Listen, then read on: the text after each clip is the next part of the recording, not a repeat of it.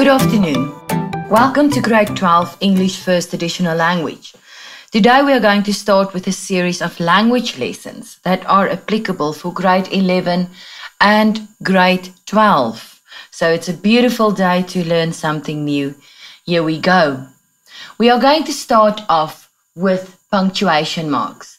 Now I know this seems unnecessary and simple to you, but it's in every paper and you use punctuation marks incorrectly in all of your writing, your creative writing and transactional writing, so you might as well pay attention. Right, first of all, your full stop. Your full stop is at the end of a full sentence. She kicks the ball and there's a full stop. We use full stops at certain abbreviations as well, but in formal writing, we expect you not to make use of abbreviations. Then we have a comma, a very important punctuation mark, and he has more than one function. First one is to separate words in a series of items. She is clever, comma, motivated. She is a clever, comma, motivated young lady. To enclose extra information, my neighbor, comma, who lives upstairs, comma, is sick. So those words between the commas are the extra information I'm talking about. The comma there can be substituted there with brackets as well. And then to introduce direct quotations that you see with direct speech. He said, comma, inverted commas, I am tired, but the colon can be used in the same way instead of the comma there. Then we have the colon. It's to introduce a series of items, right? You have to bring the following, colon, pens, comma, paper, comma, books, pencils. So we see there the colon introduce a series of items and the comma there separates the words in a series of items. And then the quotation marks, number one, to indicate direct speech. She said, comma, I am sick. Again, the use of the comma there is to introduce that direct quotation, and the quotation marks is her own words within those. And then for direct quotations from a passage, if you are asked to quote, like for instance, in a comprehension test, and you have to quote to prove that something is true or false, you put it inside the quotation marks. Here's to the people who still believes. And then to indicate titles of books or films or songs, To Kill a Mockingbird, Macbeth, all of those will be put inside quotation marks. Then we have the ellipsis. Please take note of the spelling. If you are asked to identify the underlined punctuation mark and you misspell the word ellipsis or comma or whatever the case might be, then you will not receive that mark. So ellipsis is usually when omitting or leaving out a word or a line. Today and ellipsis, we voted the bill. Or to express hesitation or to make the reader think. Right, and then we have a question mark. It is used after direct questions and tags. Will you go with me? And you do care, don't you? And remember, when you do a question tag, you don't add the question mark. It is incorrect. And when your statement is positive, your tag is negative. And then an exclamation mark is to show emotion, emphasis or surprise. Hooray, we won. Right, so people, please use these quotation marks correctly when you are writing, you're doing your creative writing or transactional writing. But in the case of a language paper, how is it asked in that test or paper? It can either be named the underlined punctuation mark, very simple, or name the function of the underlined punctuation mark. And then you have to name the punctuation mark, the comma, and then my friend, comma, who lives next door, comma, is sick. So my friend is sick, who lives next door is the extra information. So the commas are used to enclose extra information. Sometimes they will ask you punctuate the following sentence, but that is rarely ever asked.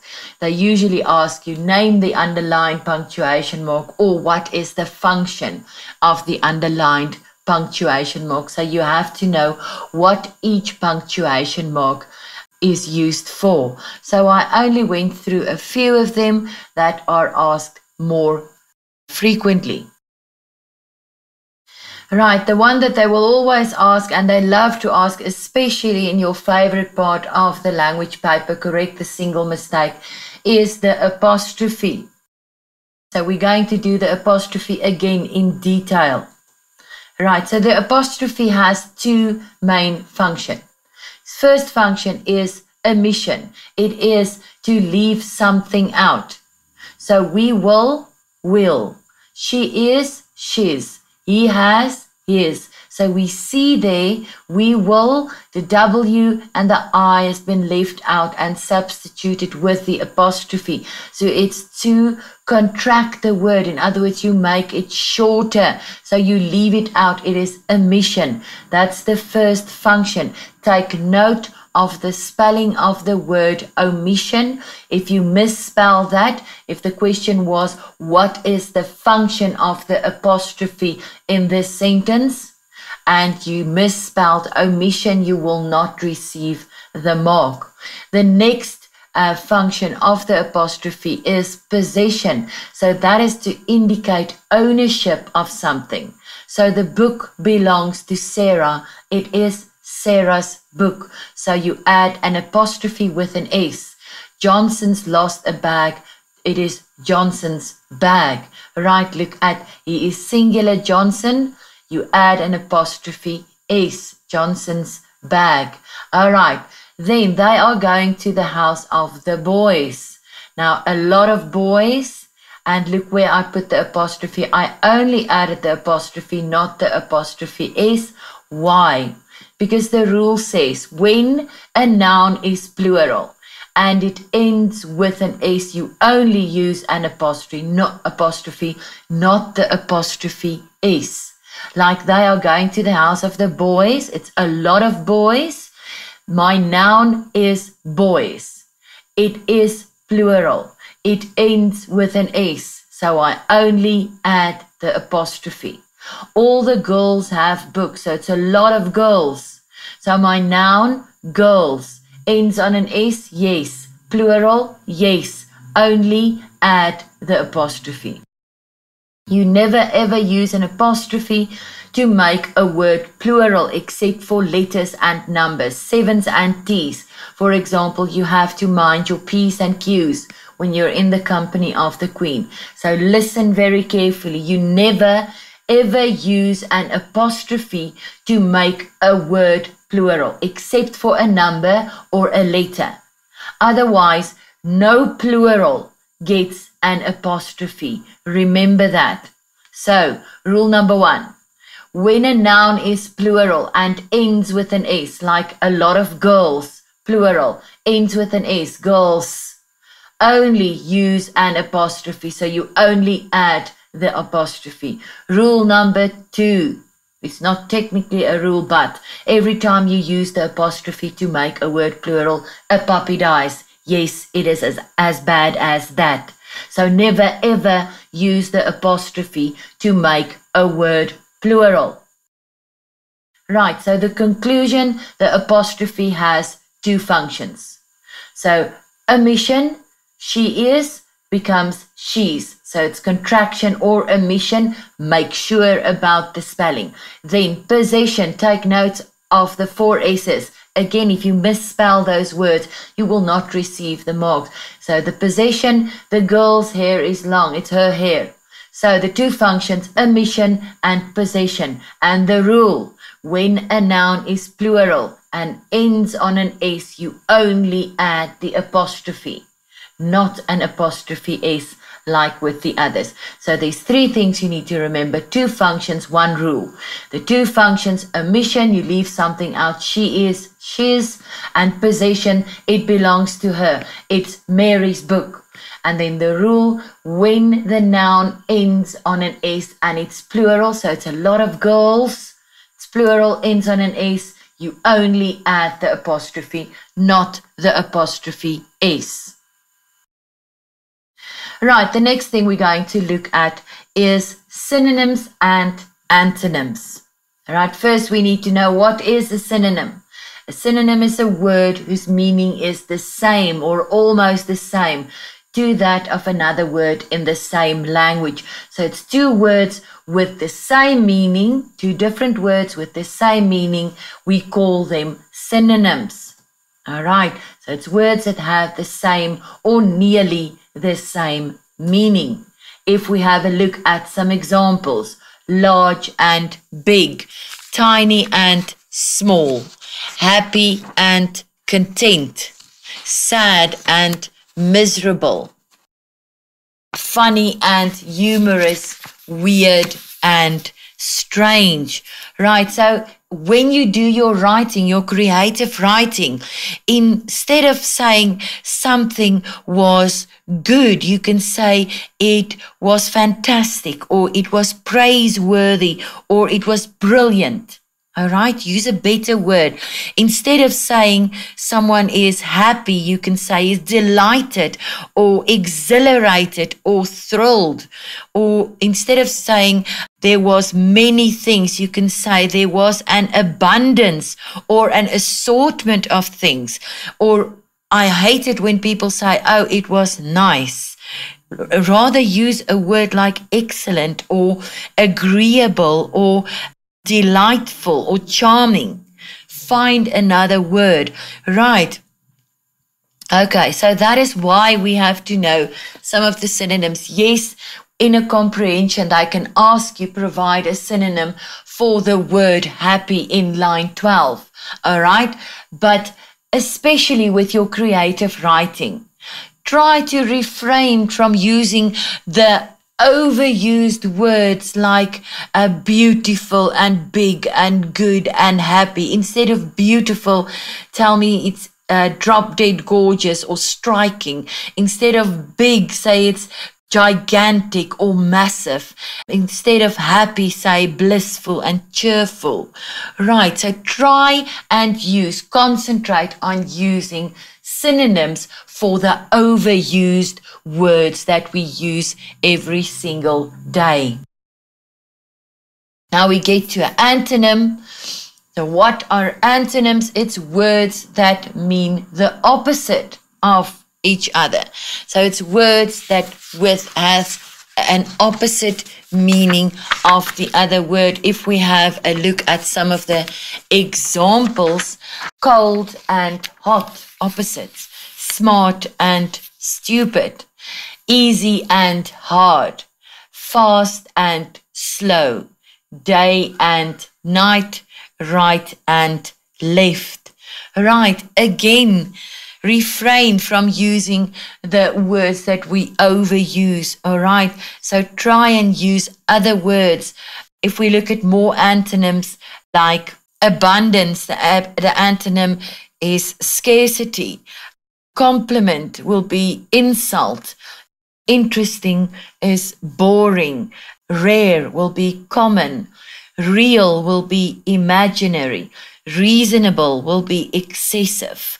All right, so maybe you should make yourself an antonyms and a synonyms list. Maybe some of you have wonderful teachers that handed you lists like that. Go through them, especially before you write your creative writing paper and before you write your language paper 1.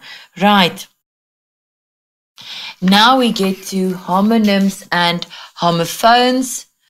Okay, first of all, what is a homonym? It is words that are spelled and pronounced in an identical way, but they have different meanings and functions. Words that are spelled and pronounced the same, but they have different meanings. And how will this be asked in an exam paper? It will be asked, find a homonym for the word in line 12, say it's the word ball in line 12, and make 2 sentences that clearly shows the difference between the meaning of the two words. All right, so that you will be asked with homonyms and homophones. So let's see. The first one, and I used pictures so that you will remember it.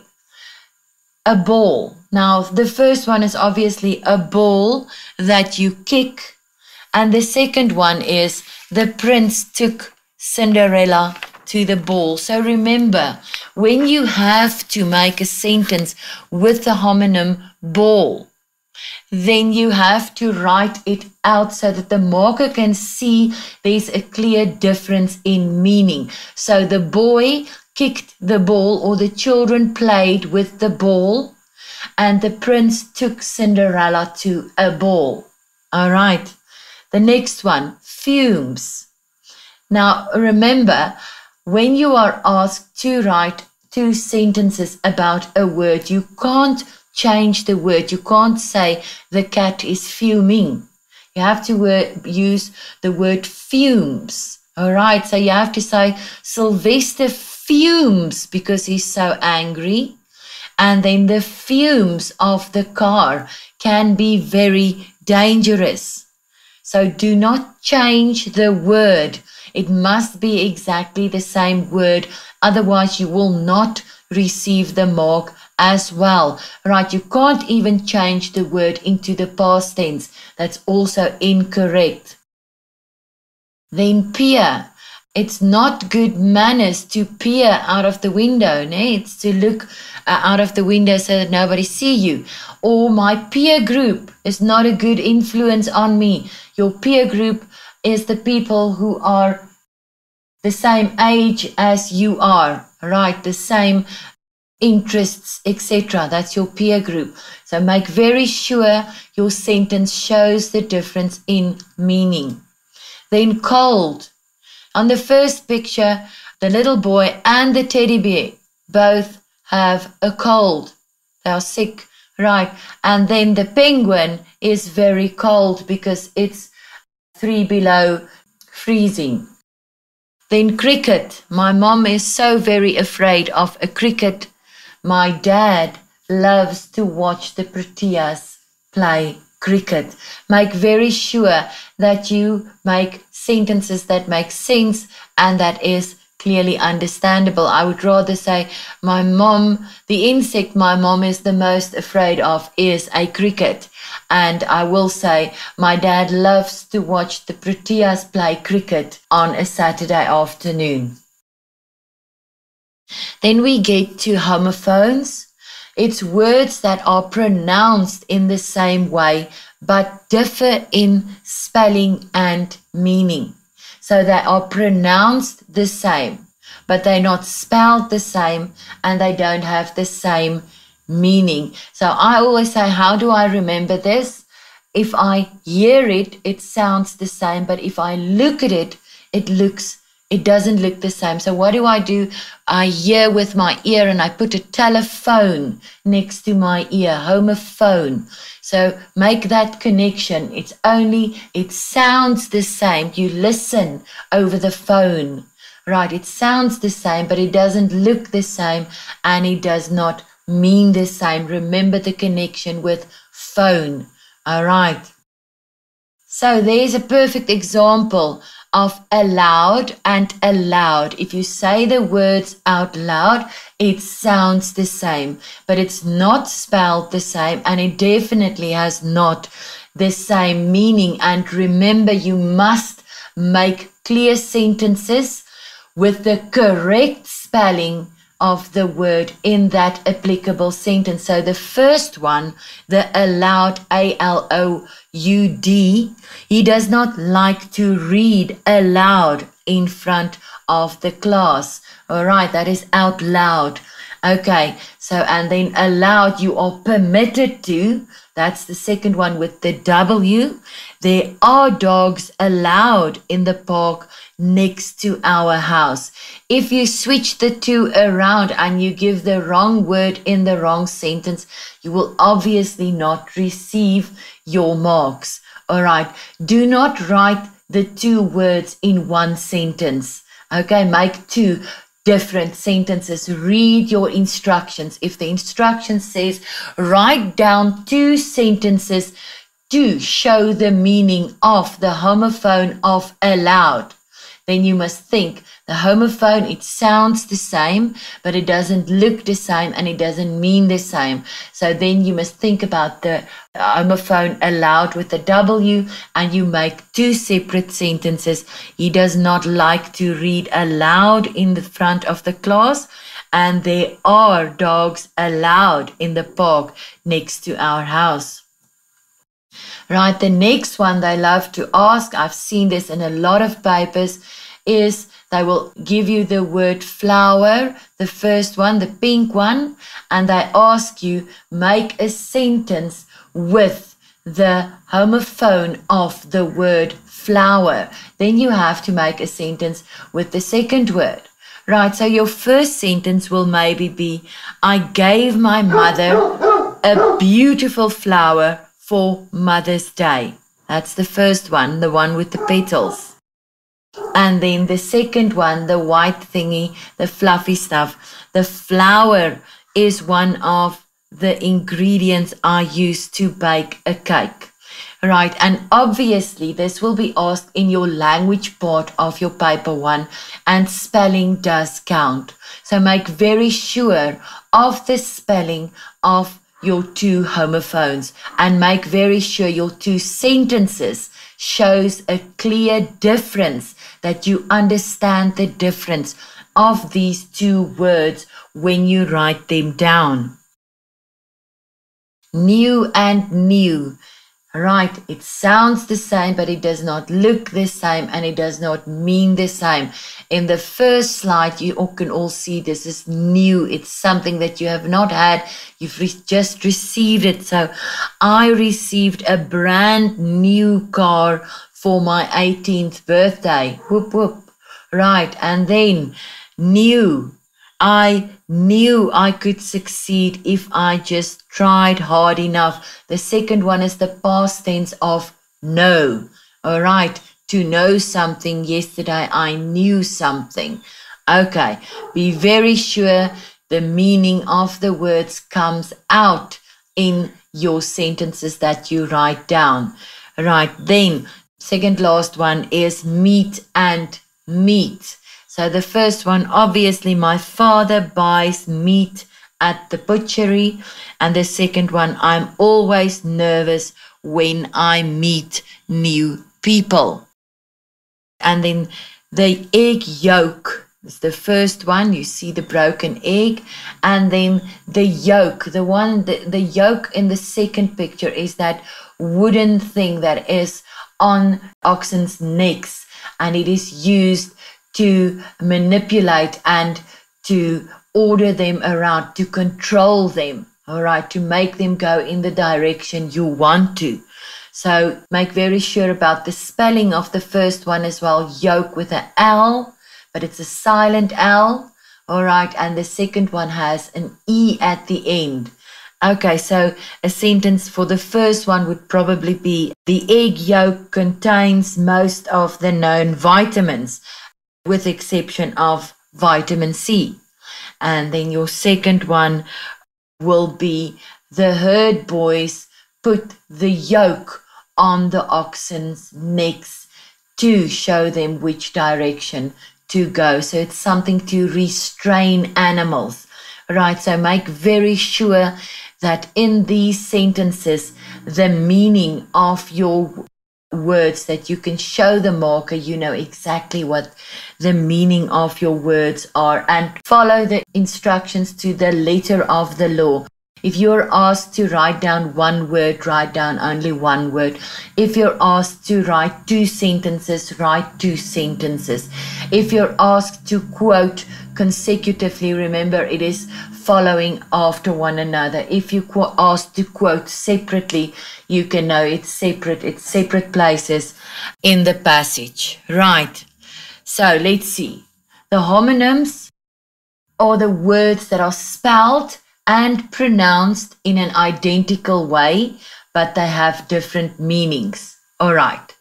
The homophones are words that are pronounced in the same way, but they don't look the same.